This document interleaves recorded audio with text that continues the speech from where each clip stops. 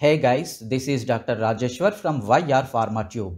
Previously, we discussed some of the lessons in antibiotics. If you did not watch them, click on the links given in the description below this video to watch them. In this lesson, we shall discuss the discovery, structure, and nomenclature of cephalosporins, which are another type of beta-lactam antibiotics. Cephalosporins are the second major class of beta-lactam antibiotics.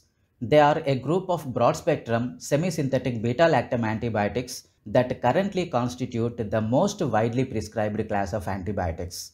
They are used to treat diseases caused by both gram-positive and gram-negative bacteria with wide safety margins compared to penicillins. Favorable attributes of the cephalosporins include low toxicity, a relatively broad spectrum of activity, and ease of administration. Various cephalosporins are effective for the treatment of pneumonia, skin and soft tissue infections, bacteria, and meningitis. Differences among the numerous cephalosporin antibacterial agents sometimes subtle. Discovery of cephalosporins.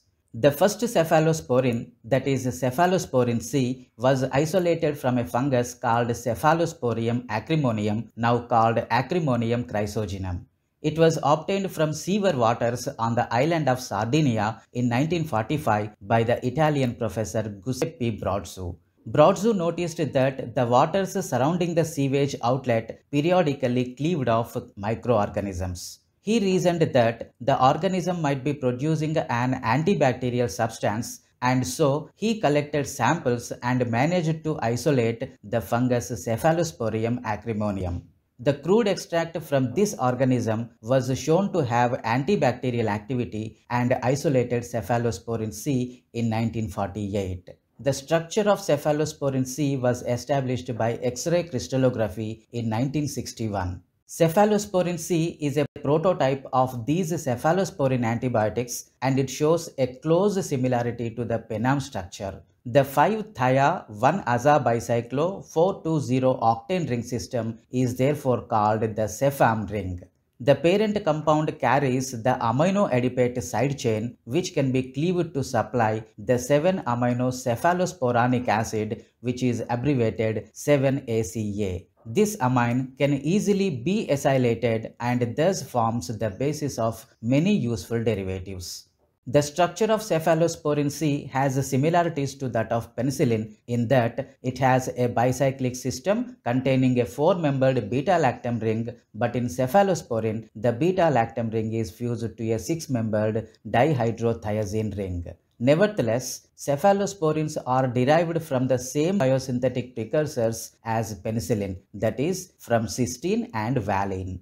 Since cephalosporin C is only 1,000th as active as benzyl penicillin, which means it is not particularly potent. Thus, its use is very limited. Because of its low antibacterial activity, it is more evenly directed against gram-negative and gram-positive bacteria. However, it has greater resistance to acid hydrolysis and enzymatic hydrolysis towards beta-lactamase enzyme and becomes highly concentrated in the urine, which makes it useful in the urinary tract infections caused by gram-negative organisms. It is also less likely to cause allergic reactions. Therefore, cephalosporin C was seen as a useful lead compound for the development of further broad-spectrum antibiotics, hopefully with increased potency. Many analogues of cephalosporins have been made, which demonstrated the importance of the beta-lactam ring within the bicyclic system, an ionized carboxylate group at position 4 and the acyl amino side chain at position 7. These results tally closely with those obtained for the penicillins. The strain effect of a 6-membered ring fused to a 4-membered ring is less than for penicillin, but this is partially offset by the effect of the acetyl oxy group at position 3. This can act as a good leaving group in the inhibition mechanism. The 3-acetoxy-methyl substituent is also amenable to modifications. There is a limited number of places where modifications can be made, but there are more possibilities than with penicillins. They are number 1, variations of the 7-acyl amino side chain, number 2, variations of the 3-acetoxy-methyl side chain, and number 3, extra substitution at carbon 7. Structure of cephalosporin. Cephalosporin is composed of a nucleus with two side chains. The nucleus is 7-amino cephalosporanic acid, which is similar to the nucleus of penicillin, except that the beta-lactam ring is fused to a 6-membered dihydrothiazine ring instead of a 5-membered thiazolidine ring. The cephalosporin core has two major advantages over penicillin core. Number one, it is intrinsically more resistant to cleavage by beta-lactamases, and number two, it has two variable sites or substituents R1 and R2 at which it can be modified. This in part explains the large number of cephalosporins commercially available today. As a consequence of the bigger ring, the cephalosporins should have less strained and less reactive and less potent to compare with penicillins.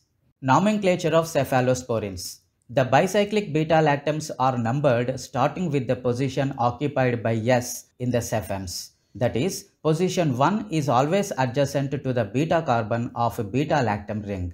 The numbering continues clockwise from position 1 until the beta carbon atom of a beta-lactam is reached, at which point numbering continues anti-clockwise around the beta-lactam ring to number the remaining two carbons.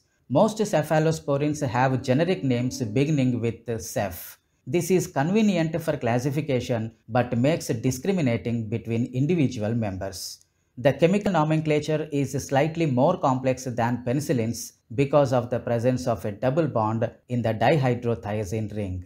Cephalosporins are named by two ways. Number 1, chemical abstracts, and number 2, Cepham derivatives. According to the chemical abstracts system, the fused ring system is designated as 5-thia-1-aza-bicyclo-420-oct-2-ene. Cephem is the name given to the unsubstituted saturated bicyclic ring system with the lactam carbonyl oxygen. According to this system, all commercially available cephalosporins and cephomycins are named 3-cephems or delta-3 cephems to designate the position of the double bond. Interestingly, all known 2-cephems are inactive, presumably because of the beta-lactam lacks the necessary ring strain to react sufficiently.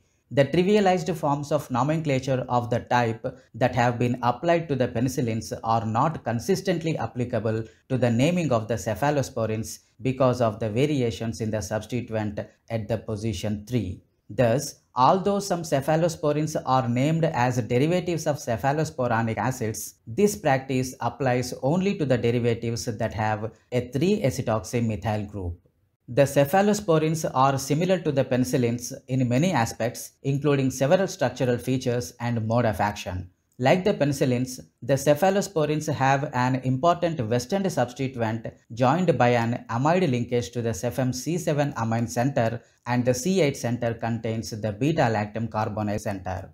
The stereochemistry of the cephalosporin C6 and C7 centers must be of the R designation for antibacterial activity, and this spatial disposition is analogous to that of the penicillins. Like the penicillins, the cephalosporins also require a carboxylic acid group for activity, and this group is attached to the C4 position, placing it in a similar orientation along the beta-lactam system as the penicillin carboxylic acid. The cephalosporins differ from the penicillins in several ways. The naturally occurring cephalosporins contain a dihydrothiazine ring fused to the beta-lactam unit. In contrast, the penicillins have a thiazolidine ring.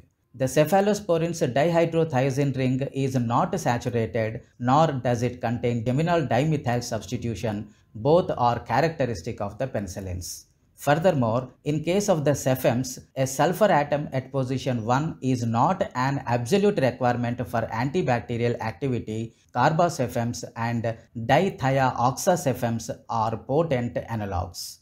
In addition, a variety of isomeric derivatives in which the heteroatom is transported with the C2 carbon center have been shown to possess good antibacterial properties. The cephalosporins contain an endocyclic carbon-carbon double bond conjugated to the carboxylic acid functionality. Therefore, there is no stereocenter within the dihydrothiazine ring.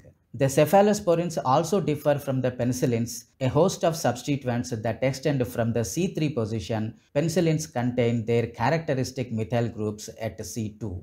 The most common structural variations of the cephalosporin family involve the west end chains at the C7 position and the C3 substituents. Both groups are important in conferring various properties to the molecule as a whole. Most early cephalosporins, being active against some gram-negative bacteria as well as gram-positive organisms, inherently offer a more balanced antibacterial spectrum than the prototypic penicillins. A number of direct comparisons between cephalosporins and penicillins containing identical west ends have shown this to be a general trend. Unfortunately, the cephalosporins as a family are innately less potent than their penicillin counterparts. For example, susceptible staphylococci are inhibited by penicillins at much lower concentrations than those needed with the analogous cephalosporin. This is the list of references followed for the lesson. That's all in this video, the discovery, structure and nomenclature of cephalosporins. In the next lesson, we will discuss the chemistry of cephalosporins. Till then, never stop learning and never stop watching my videos. Thank you for watching this video.